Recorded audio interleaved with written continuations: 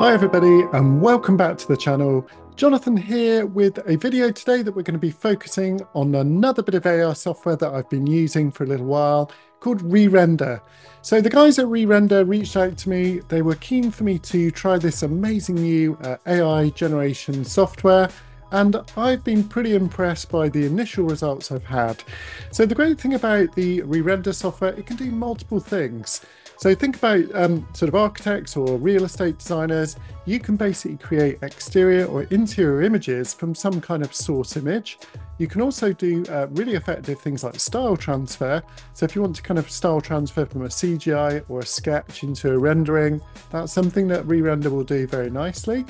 There's also a built-in enhancement. Now I've seen that before in other software, but it's always nice to have it in the suite there too, as is the upscaling, which allows you to take your images and upscale them to much better quality as well. Now there's also some neat functions for editing. I won't be looking at all of these functions today, but we'll jump in and see some of the really impressive results I got with this software in no time at all. Okay, so let's take a look at the first example. I'm just going to upload a picture of a scheme that I designed many years ago. This was for a small residential development of 5 homes. You can see all I really started with was what I call a white card architectural model. So this is the way the ReRender interface works. You basically go through a series of steps and choose from either options or images, and basically just select different options. So you can see that I'm just selecting things like the style, the sky, the landscape, and things like season as well. So I quite like this. It makes it very easy. Instead of prompting, this is an alternative sort of method. It's a very visual sort of method of prompting, and it allows you to basically go through and select different stylistic attributes that you might quite like. So for this one, I'm going to select architectural material. Let's go for that.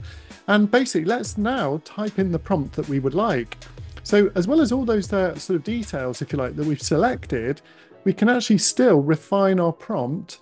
So let's type in residential family homes with English landscape. So that's where the project was based. I'm in England, of course, and landscape gardens. And basically that's it. Let's just click generate and see what happens.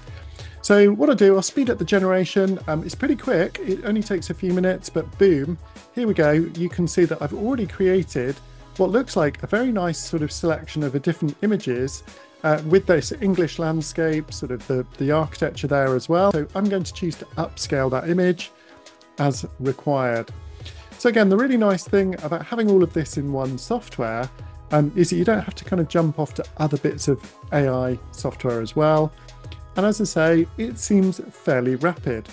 So let's just see how this result comes out. Okay, so now we've upscaled, we can kind of like expand this. There's a very nice little comparison slider. You'll notice that I think it has kept, the form and the geometry, the main sort of trees, very, very accurate. But it has done some nice interpretation as well. And here we go. This is that first image just produced in no time at all. Now, what's also cool is once you've generated a still that you may be happy with, you can now basically move on to create a little video as well. So again, this is the first time I did this, and basically I'm just going to select a nice zoom in function on the video and click generate. So it's going to take a few moments and it will cost you kind of like a credit or two, and you'll see here is the result of that image, that little animation essentially. Now while this isn't perfect, at this sort of speed, this is actually pretty impressive. So I could, if I wanted to, probably upscale this as well, but here we go. Here is the native video, all produced pretty much in real time for you from that image. So now we're going to jump into a different project. This was one that I did back in 2006. It was a master planning project working with a really famous master planner, Nick Kuhn. Now this basically was the next stage of Wood Wharf, which was adjacent to Canary Wharf down in London. So it's a pretty exciting project for me to work on. It was all modelled back in the day in Vectorworks and rendered using Cinema 4D, using that kind of white card global illumination type modelling approach. So you can see that all I'm doing here is now just going through selecting some of the styles.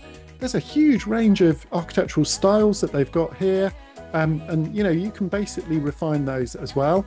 I'm going to go for a night image this time, so I thought that'd be fun to try. Let's maybe try a different season. So we'll go for summer this time. We'll go for a sky, and I think we'll go for kind of maybe a rainy sky, see how that kind of works. We'll go for a kind of landscape. Obviously, it's a cityscape. We want really kind of urban cityscape for this master plan. And I think we'll go for kind of, maybe glass, something like that, quite modern for these kind of new architecture, and sort of steel and glass would seem to suit the mood for this image. So really interesting to try these different flavors of sort of detail, if you like. Finally, we work again to the prompting. And I'm still working on my prompting. It's something that I've been developing some skills with. You can even use ChatGPT to help you, using AI to generate these prompts as well. But, with a bit of practice, you'll get better and better at this too. Okay, so here we go. Nighttime render of a master plan for the next phase of Canary Wharf in London. Let's go for it. Let's click generate. And we might speed up the generation a bit, which I've done.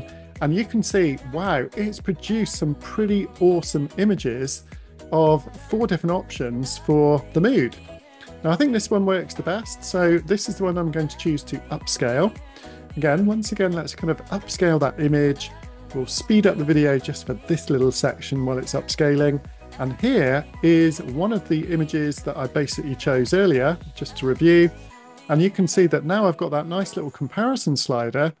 I can kind of move back and forward and just see how closely the geometry fits to the image that I fed the model.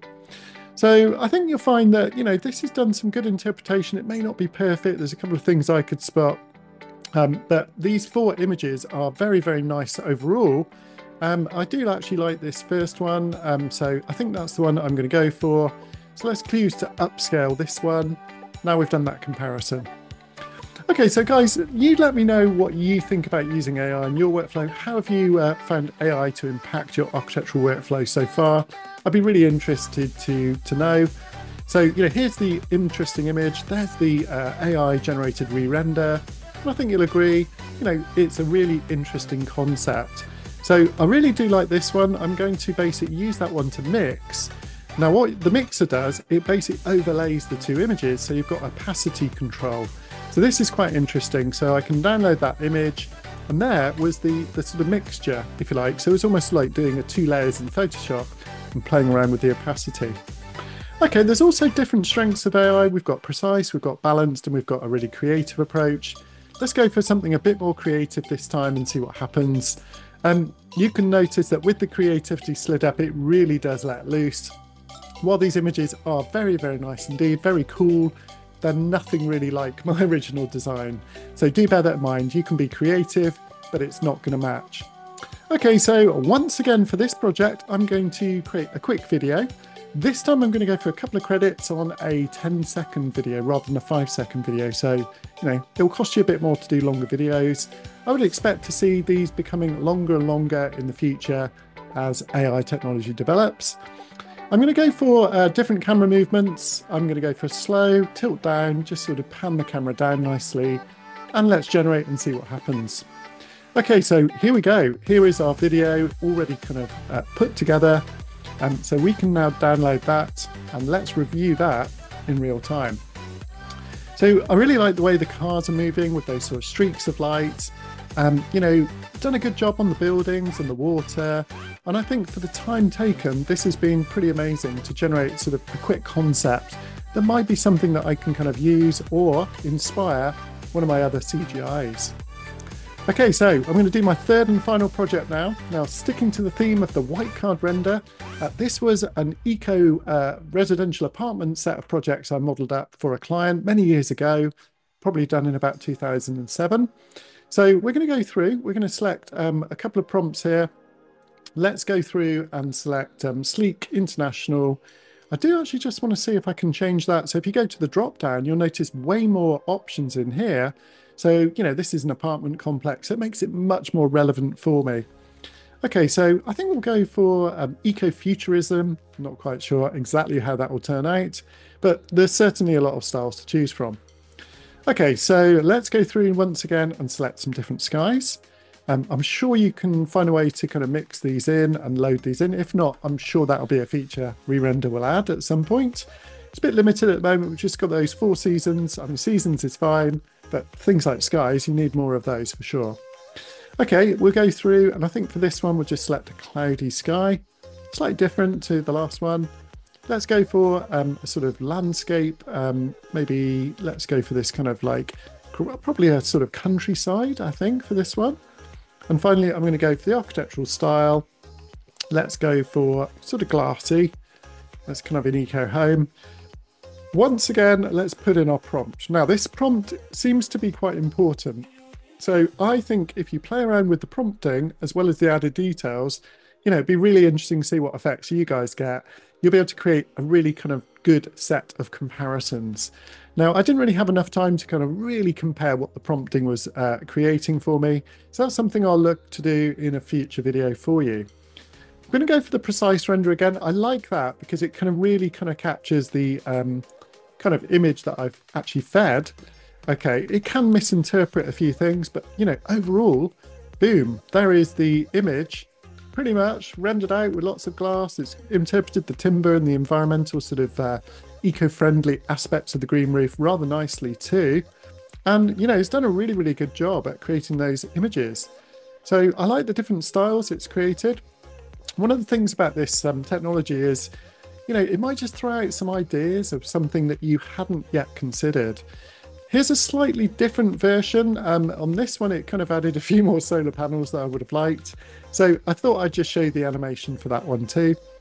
But basically, another little cool feature I like in the ReRender software is that you have something called a workbench. Okay, so with the workbench, you can load in a bunch of source images, almost like a mood board, if you like. It's nothing to stop you from then using those to process and sort of set up your AI re-renders. But basically what this will allow you to do is essentially create a sort of whole working board of some kind of concepts. Now, this is quite a neat concept. I've not seen this done before in other software. So, you know, loads of image generators out there where you can generate images and, of course, montage them together in InDesign or maybe Vectorworks. But this is quite a nice little concept that you can bring in the images and just montage them together in your workspace.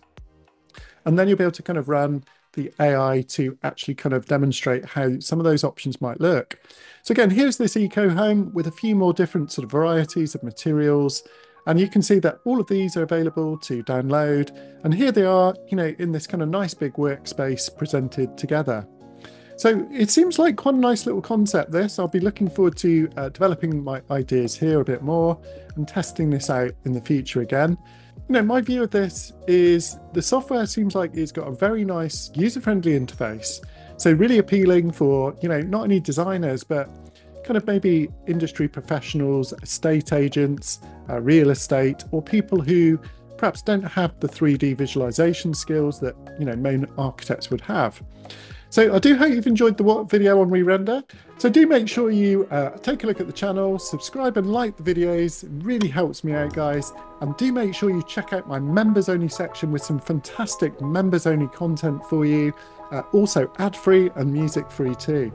Thanks so much for watching. I look forward to seeing you in the next video. Bye-bye.